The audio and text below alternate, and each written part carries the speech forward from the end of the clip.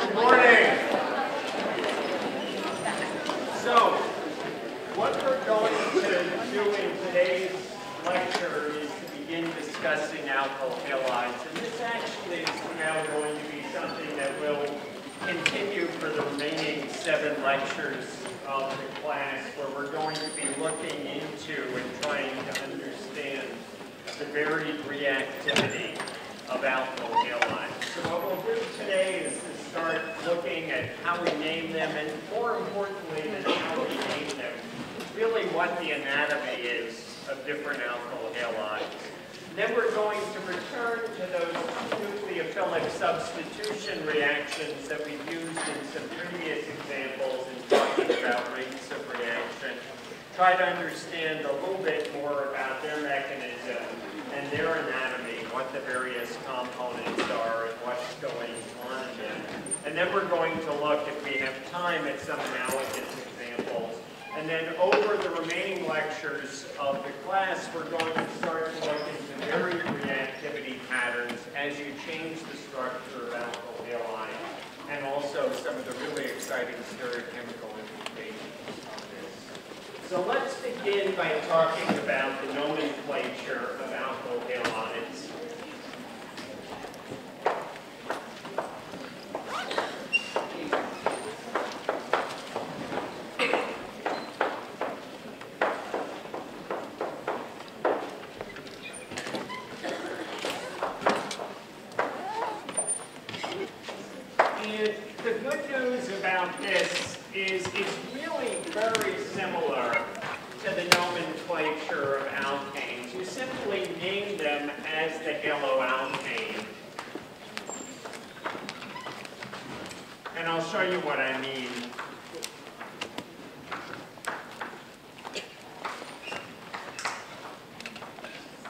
So basically, just as we learned that you could have on the quiz a methyl substituent or an isopropyl substituent on an alkyl chain, as we had in our example of isopropyl methyl decane, you can have various halogen substituents, fluorine, bromine, chlorine, and iodine, on an alkyl chain.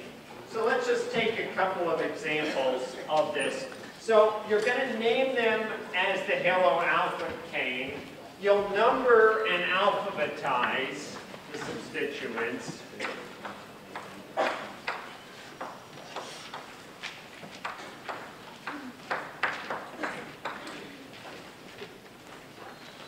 So you're going to number and alphabetize, and of course you'll be alphabetizing under fluoro, bromo,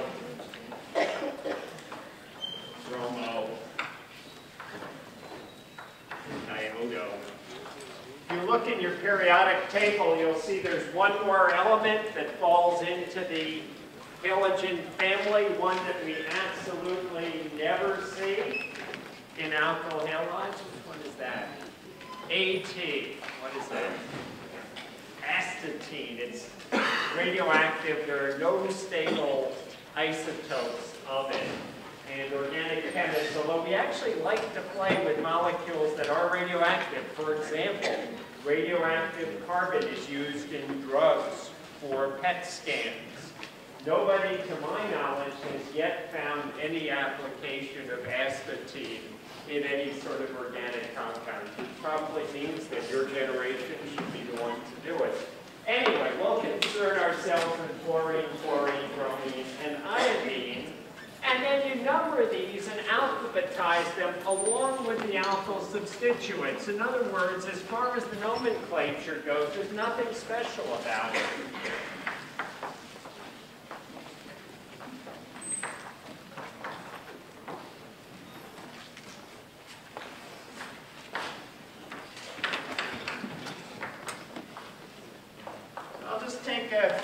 Couple of examples here. We'll see what I mean. Just a few simple ones.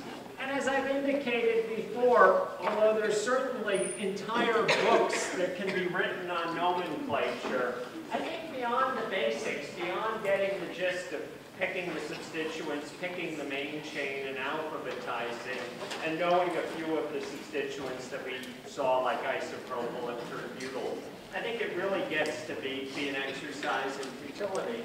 So this compound here, we would say, okay, we have a 5-carbon chain. We have a bromine substituent. We can number the chain from either direction, but we're going to number this chain to put the bromine at the lowest position. In other words, we're going to number 1, 2, 3, 4, 5. This compound is 1-bromopentane.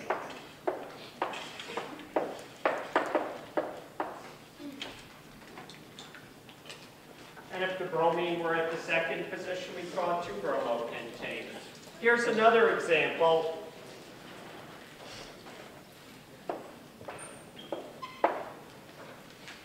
So this compound, you pick the longest chain. Well, no matter how you slice it, the longest chain is going to be 3 carbons. Doesn't matter whether you number this way, or whether you number this way, or whether you number this way. And the substituents on the chain are going to be a chlorine and a methyl group. So both at the 2 position. So the compound's going to be 2-chloro, 2-methylpropane.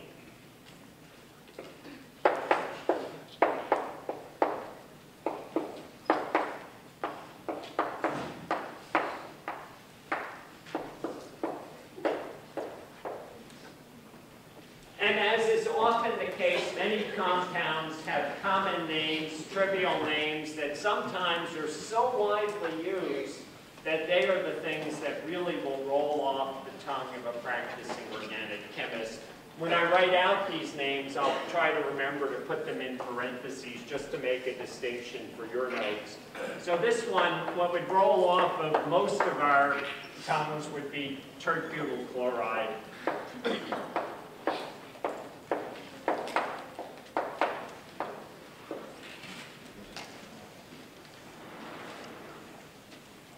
Take one more example, and I'll give us a cyclic example with some stereochemistry just to remind us. Bring back some concepts of stereochemistry. This one also gives us some of our nomenclature of substituents. Okay, so we named this compound as a cyclohexane ring. You have an iodine on the ring, you have a tert-butyl group. Remember, if you're numbering and everything else is equal, you're just going to number to give the lowest number to the first substitution. In other words, here we honestly could number either 1, 2, 3, 4, or 1, 2, 3, 4. Everything else is equal because it's not the first substituent on a chain. And in this case, since butyl becomes before iodo, we'll number this as 1, 2, 3, 4. And so this compound becomes 1 tert-butyl, 1 4-iodo cyclohexane, and more specifically, we indicate the stereochemistry. Cis 1 tert-butyl, 1 iodo.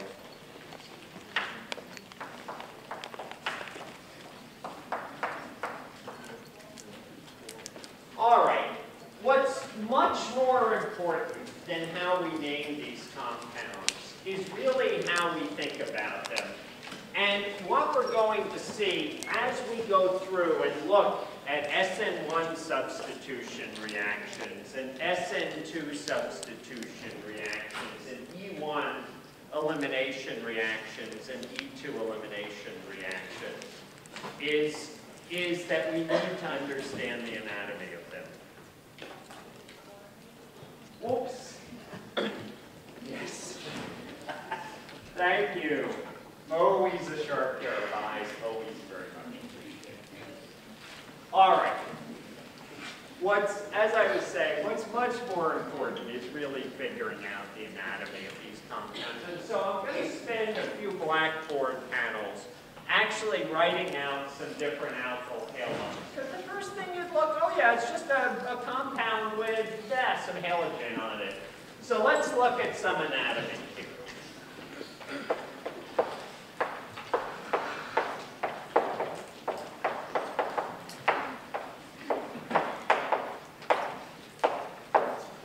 one should become good enough at visualizing this that we really see this right away, that you don't have to go to any sort of rule book, that it basically just comes to your mind right away. So that's why I'm going to go slow. All right, so CH3, CH2I, the one we used in our example of an SN2 displacement reaction with cyanide. Obviously, it's an iodoalkane, but what's much more important about this is that it's a primary iodoalkane. So I'll write its name just to remind us, iodoethane. No need to number, because no matter where you put the iodine on the ethane, it's always going to be at the one position if you don't have anything else there. But much more important, the iodine is attached to a primary carbon. Remember, a primary carbon is one with one other carbon attached to it.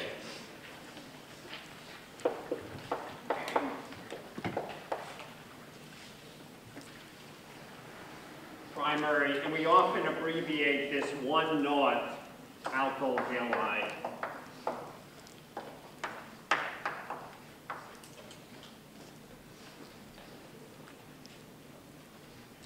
The general structure, if you're looking for sort of a general structure, what's going to clue you in that you have a primary alkyl halide, it's going to be that you have whatever your chain is, whatever your R group is here, we'll see various examples, bound to a CH2 group, bound to a halogen. And again, that halogen could be fluorine, bromine, fluorine, or iodine. Fluoro compounds actually react a little bit differently than bromo, chloro, and iodo compounds. There are a lot of reactions that chloro, bromo, and iodo compounds take part in that fluoro compounds don't. And when we come to our discussion of leaving groups and relate this concept to pKa's of the conjugate acid, remember we said HF was a very weak acid compared to HCl, HBr, and HI. We'll see the differences in reactivity. Anyway, right now what I want us to do is just to focus on the fact that we have a methylene group, a CH2 group, connected to our halogen, and see that aspect of the anatomy. And let's contrast this with the other one that we took, PH3CBr. Remember, pH was that shorthand that we used for phenyl, so it was 3 benzene rings. I wrote this out before, but I'll write it out again. If you have it in your notes, don't bother to retranscribe it. Just to remind us, since we do get a few abbreviations. All right, so when you look at this, it takes a moment to make sense. We have a carbon with 3 other carbons attached to it, and so that's a tertiary carbon. And so this is a tertiary alkyl halide. So I'll write out the name, bromo-triphenylmethane.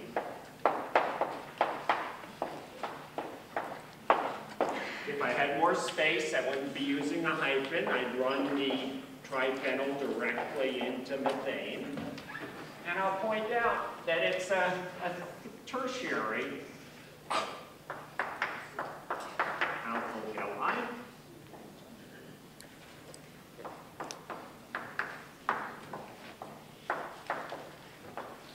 And the general structure that's going to clue us in to something being a tertiary alkyl halide is we have a carbon with 3 other carbons attached. So I'll write this in shorthand as R3CX.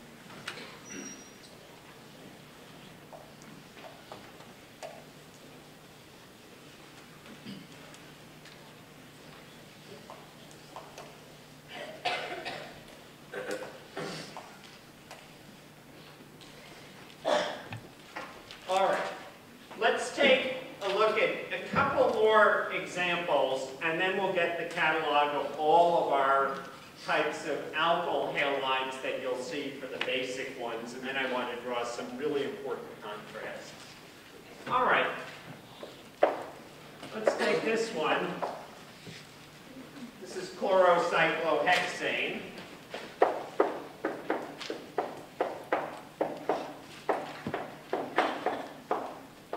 No need for a number on it, just like methyl cyclohexane. There's only one. You just have a chlorine, no matter where you put it, it's always by definition at the 1 position. Chlorocyclohexane is a secondary alkyl halide.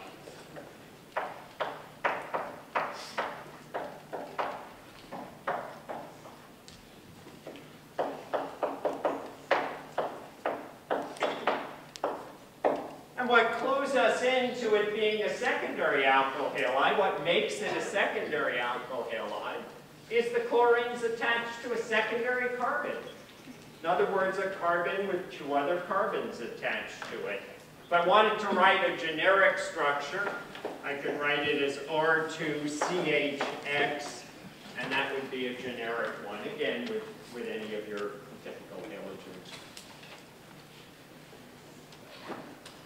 We're going to see that all of these classes that we're looking at have very different reactivities. And the reason we're spending this time is so that we see the anatomy, because these are going to tie into the patterns of reactivity that the compounds undergo. Tertiary alkyl halides tend to undergo SN1 reactions and E1 reactions. Primary alkyl halides tend to undergo SN2 reactions and E2 reactions. Don't worry about getting that down right now. We're going to come back to that.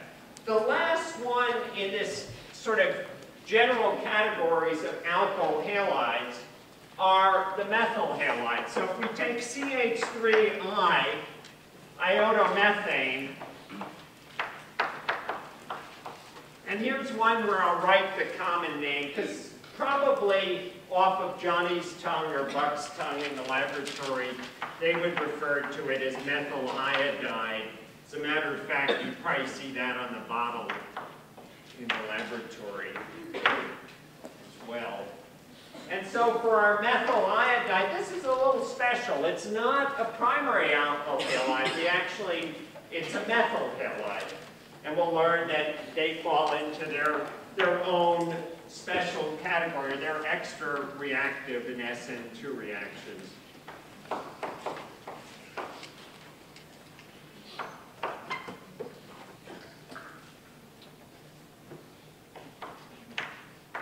General structure CH3X. For all intents and purposes, there are just 3 or 4 of them, and you're probably never going to see them.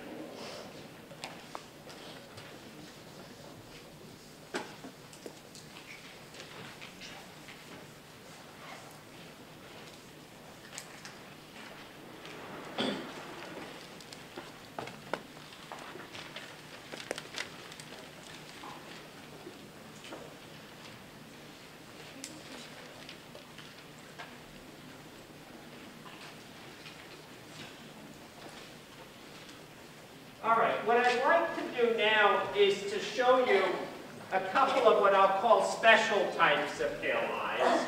And the reason I'm drawing emphasis to this is where students often get confused. So I'll put this in parentheses.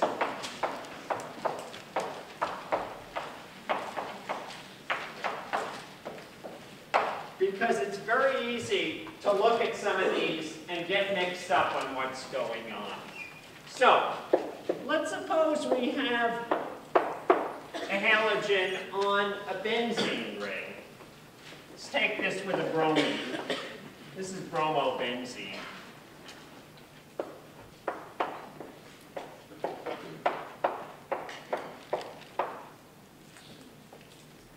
All right. This isn't an alkyl halide. Benzene isn't an alkyl group, it's an aromatic group. And the reason I'm telling you is not that I want a gotcha for you, but nature has made this gotcha where phenyl halides are completely different in their reactivity than all of the alkyl halides. And there are a lot of reasons for this. You're going to learn about it later. One of the reasons for this is all of the SN1, SN2 reactions involve a nucleophile getting in behind the halogen. And that can't happen. But more important, it's an issue of hybridization. We're using an sp2 hybrid bond to make a bond to the bromine here, not an sp3 hybrid orbital to make a bond to the bromine. And the bond is much stronger, the hybridization is different, and the reactions occur in a very different fashion. So this is a phenyl halide.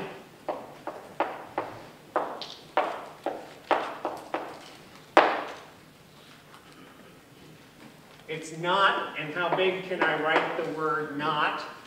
Secondary. Or tertiary. You might look and say, well, I see 2 carbons bound to it. It's a 2, must be secondary, or I see a double bond here, or we learned to count that as 2 carbons in Coningold-Prelog. But it's just not. It's not an alkyl halide. It's not secondary. It's not tertiary.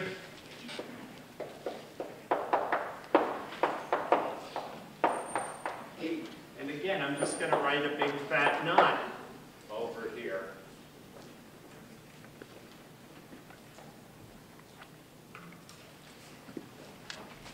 Doesn't react like an alkyl halide.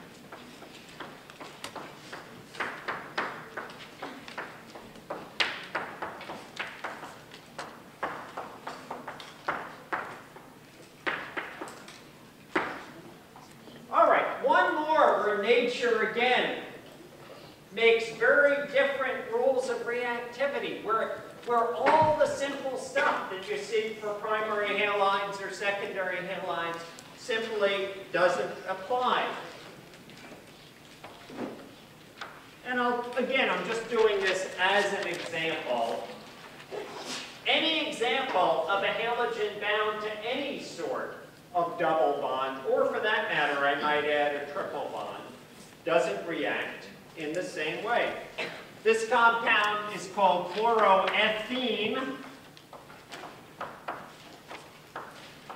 This ENE on the end comes from nomenclature of alkenes. You're going to learn more about that nomenclature when you come to alkenes.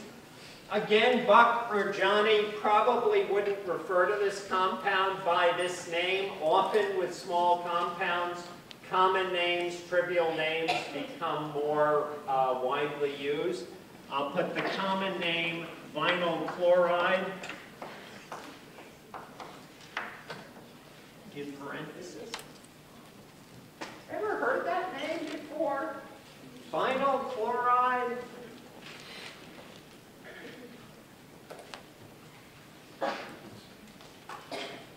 Heard it with something in front of it?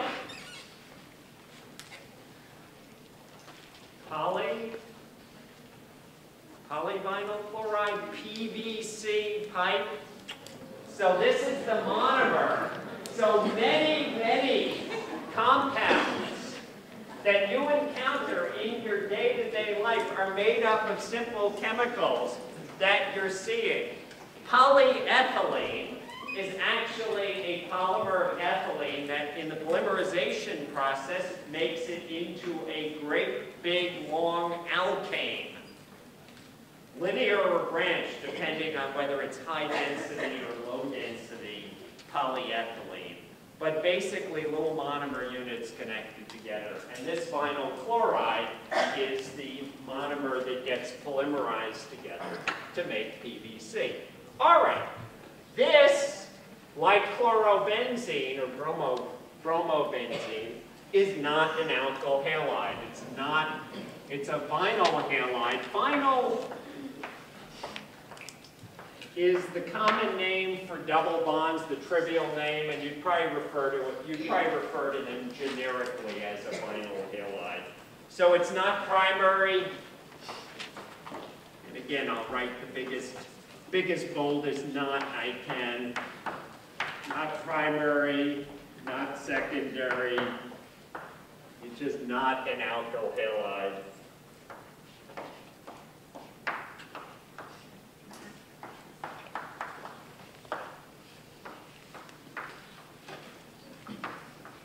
And again, just like the case of bromobenzene, it doesn't react like an alkyl halide. All right. And this is really about seeing the anatomy of these molecules. So here we're bound not to an sp3 carbon, but to an sp2 hybridized carbon.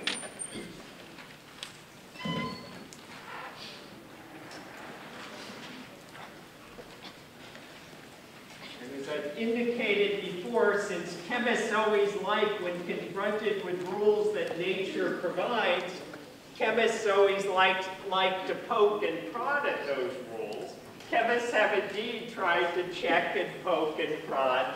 Can we make this compound, can we make a vinyl halide react like an alkyl halide? And for the most part, the answer really is no. They simply don't want to take part in SN2 reactions. All right. Now, also to avoid some confusion while we're talking about what I'll call as special types of halides, two that might confuse you, and so I want to get them up here explicitly. Let's take this one. Is this an alkyl halide? Yes. Why?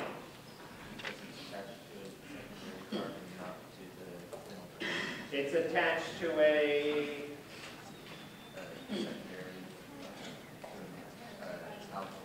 alkyl carbon, primary carbon. Yeah, this is a alkyl halide. It's a primary alkyl halide, and its reactivity is actually very much like this. So this compound, I won't even write out the non-trivial name. I'm just going to write the trivial name.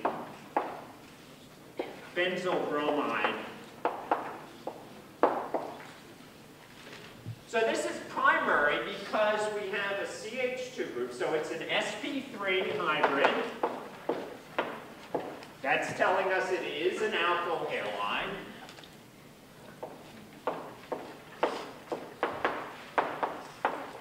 So this is RCH2X. So this is a primary alkyl halide.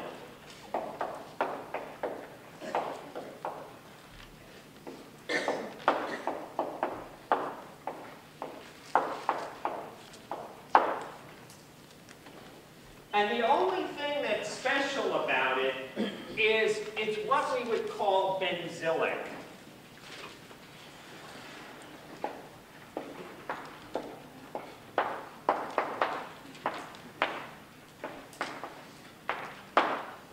And what that means for various reasons is it's actually a little bit extra reactive.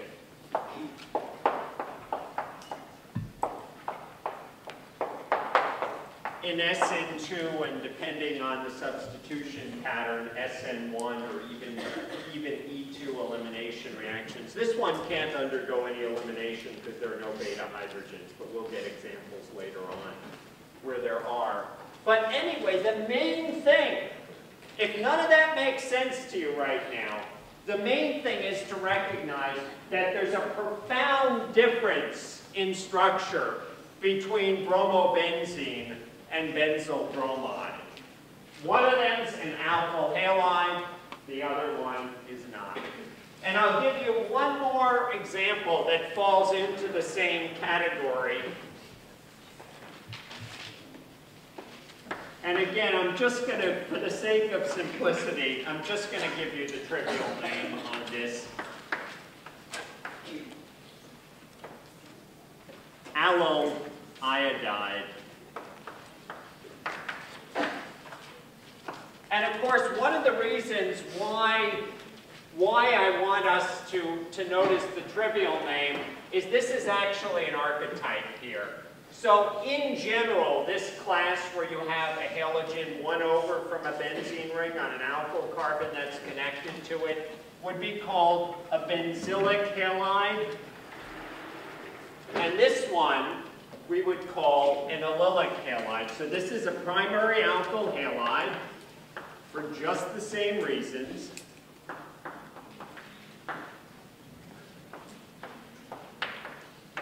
And what makes it a little bit special is it's an allylic halide.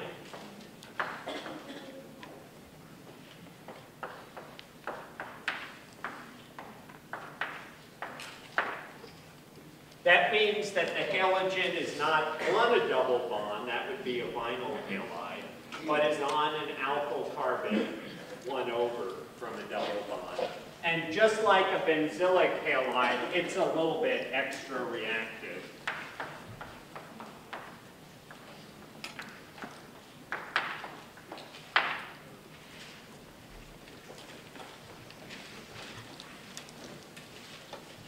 What the implications are of this as we go through SN2 and SN1 and E2 and E1 reactions, what the implications are is that reactive ones and extra reactive ones are going to take part in reaction with reagents that we're going to see, nucleophiles and bases, whereas ones like bromobenzene and vinyl chloride are not going to react at all with these reagents under normal conditions.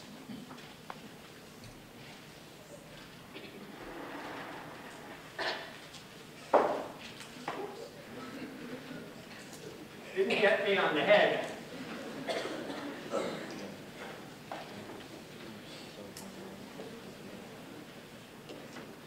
Where do I want to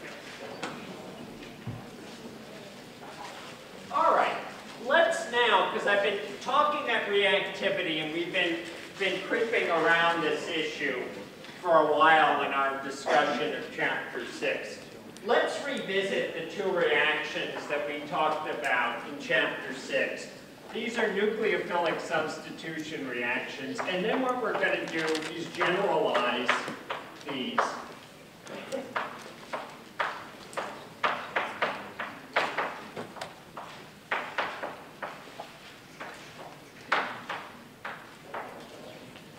To look at other examples of alkyl halides and other nucleophiles. But let's start with the two examples that I had written out before. So the two examples that I wrote were iodoethane reacting with cyanide anion.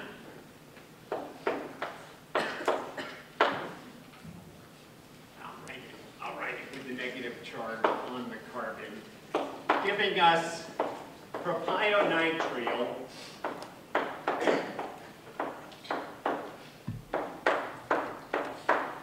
plus iodide.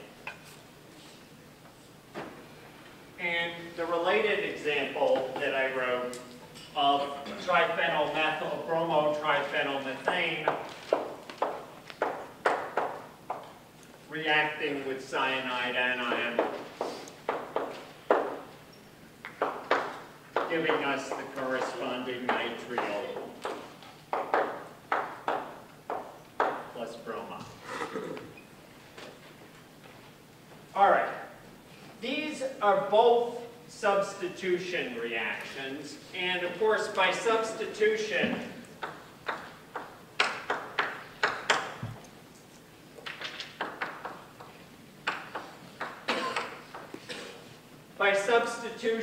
I mean that one group is replacing another. In both of these examples, cyanide is replacing a halide. Now let's take a moment then to talk about the anatomy of the two components in this reaction. In both of these reactions, the component that's doing the substituting, the component that's coming in, we refer to as a nucleophile.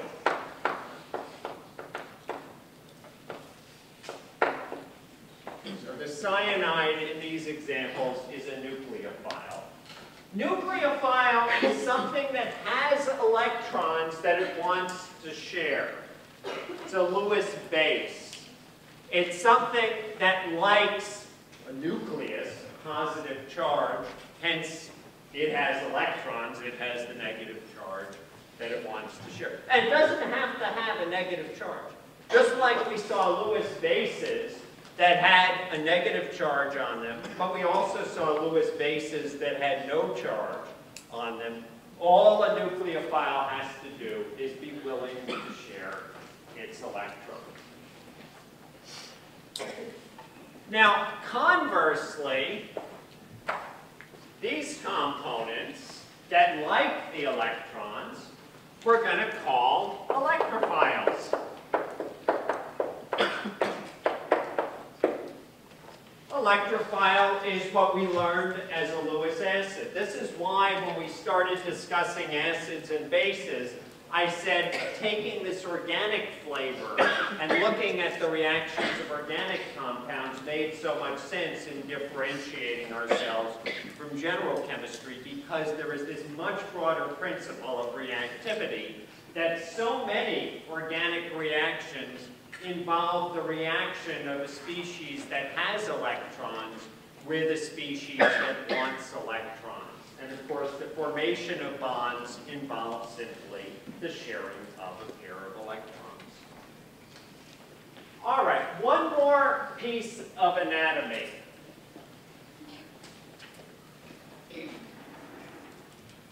The iodine, the bromine, we refer to as a leaving group. And I would typically refer to them as a leaving group both after they've left, but also before they've left. So I'll write leaving group. Next to that.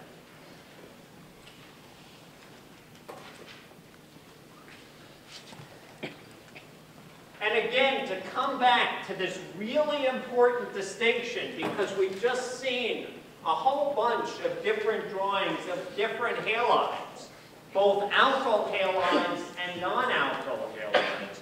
To refocus this, the common feature in all of these substitution reactions is that the carbon that's getting substituted at is an sp3 hybridized carbon.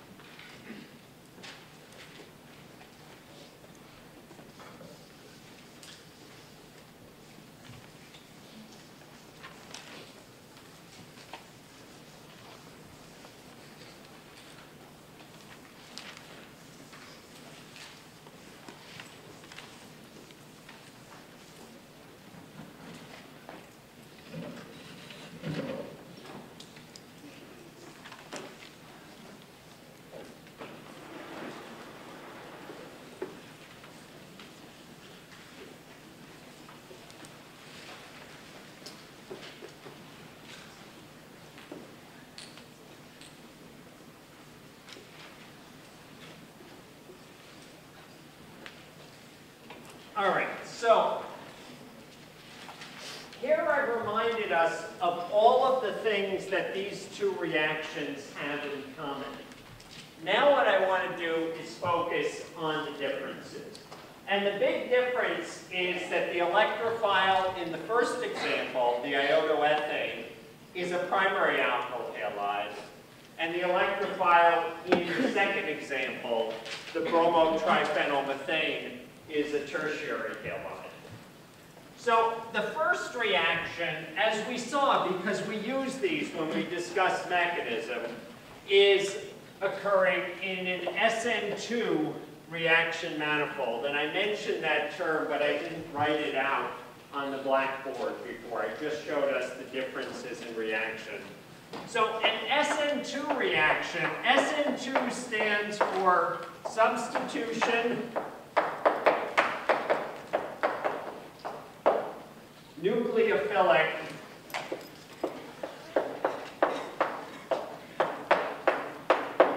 bimolecular.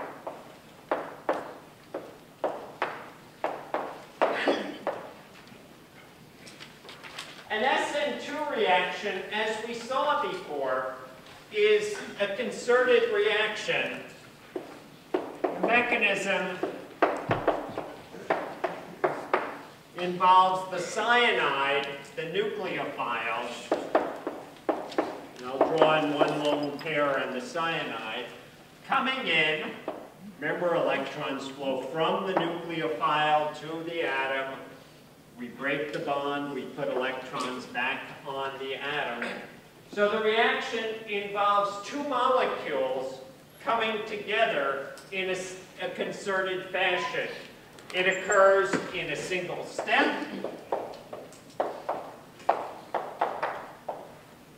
with no intermediate.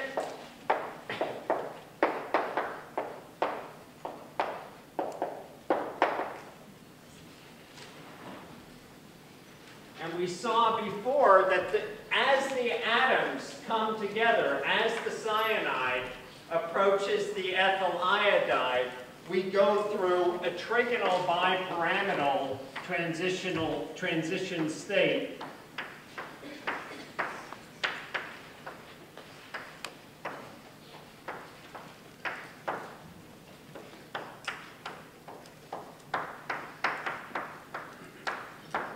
Remember, the transition state is that fleeting arrangement of atoms that exists for only about a femtosecond, for only about 10 to the minus 15th seconds, where one atom is coming in and forming a bond, the nucleophile is coming in and forming a bond, it's pushing out, it's substituting for the leaving group, and that bond is breaking.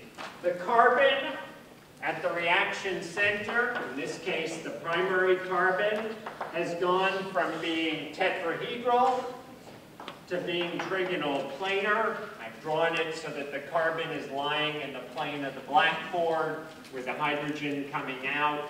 We're starting to form our bond to cyanide. We're starting to break our bond to iodine. We have part of our negative charge at cyanide, part of our negative charge at iodine, and I'll just bracket this and use our little double dagger symbol to remind us that this is a transition state.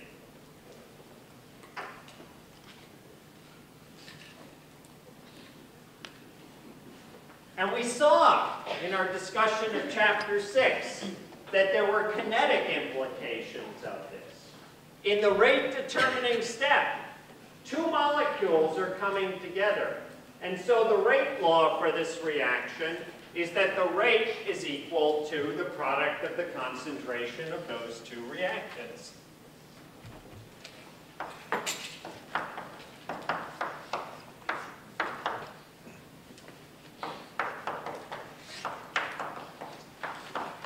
Concentration of ethyl iodide and the concentration of cyanide anion. Double the concentration of either of those, the reaction goes twice as fast. Double the concentration of both of them, and the reaction goes 4 times as fast.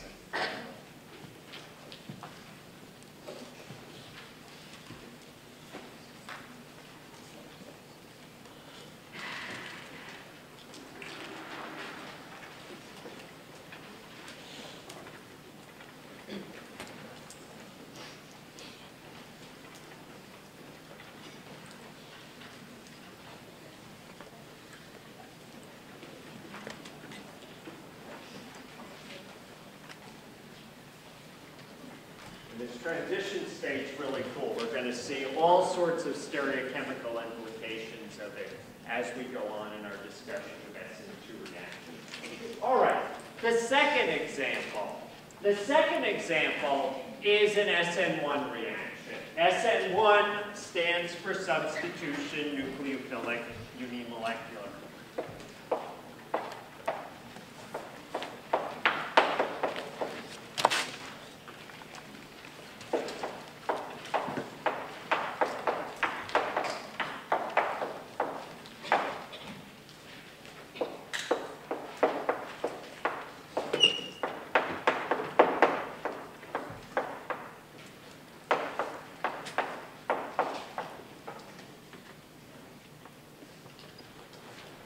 we've already seen the mechanism for this reaction. The reaction goes in 2 steps by way of a carbocation intermediate.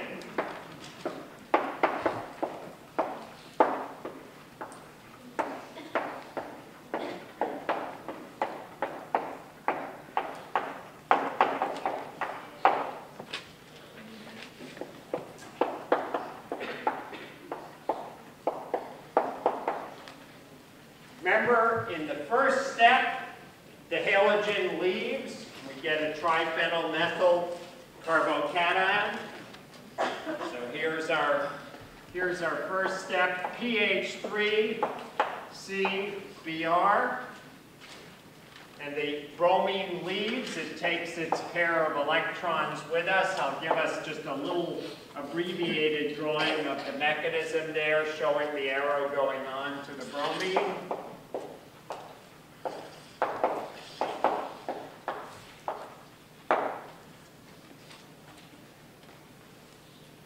In the second step,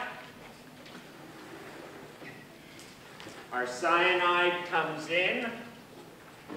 Cyanide's a nucleophile. It has electrons to share. You darn well know what wants the electrons. The carbocation is unhappy.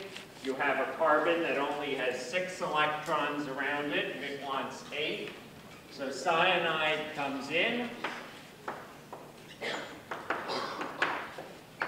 And again, I'll give you an abbreviated mechanism just showing our cyanide coming in, and I'll draw the bond to the carbon and be good about that. The cyanide coming in and reacting to form our new bond.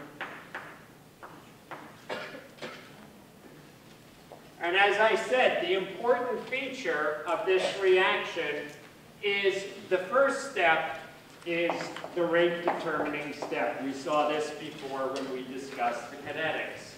That means that step occurs slowly. As soon as you form the carbocation, it finds a nucleophile and very rapidly collapses down to a new stable compound. So I'll write fast.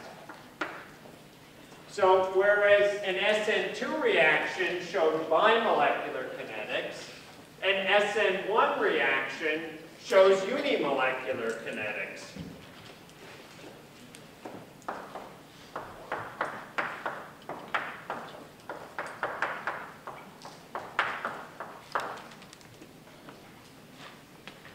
In other words, the rate of reaction is equal to K times the concentration of bromo-triphenyl. All right, thoughts or questions at this point?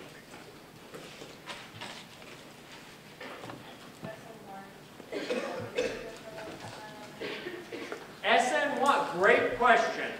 SN1, is it always going to go by a carbocation intermediate? Every example of an SN1 reaction that I can think of will go by way of a carbocation intermediate. Other questions? All right, this is a great point for us to stop. We will pick up next time